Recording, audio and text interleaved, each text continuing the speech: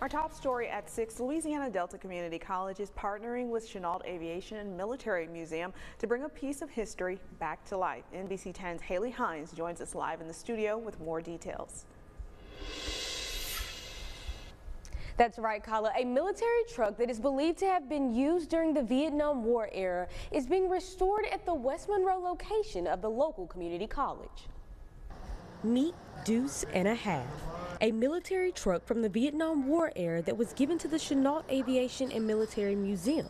The truck is being restored by Louisiana Delta Community College students that are pursuing an education surrounding diesel mechanics. There we go. We spoke with instructors who are overseeing the restoration. It's a fantastic opportunity for our students to learn about some of the older equipment that is out there and to be able to restore something for the museum. You know, a deuce and a half, you know, for the military, it's a great honor. The military truck was delivered to the school shop unable to crank, but according to DeSalle, it has not been hard to get the vehicle running, but there are a few more obstacles to overcome before Deuce and a Half will make its way to the museum.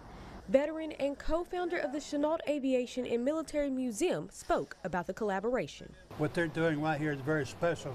We don't have the total knowledge what they're doing or the facilities to work on something like this. So people and groups like this who come together to support us, it means a lot to us. With the historic truck in hand, students have been hard at work alongside their instructors. One student even learned he had a personal connection to the vehicle.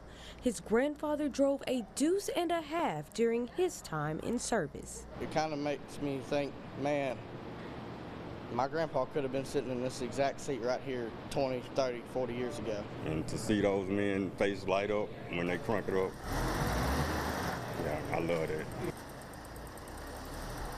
Smith also stated the restoration of the vehicle is to honor those who once drove it and the many lives the vehicle aided in saving. Reporting live in the studio for your ArkLaMiss News Source, I'm Haley Hines.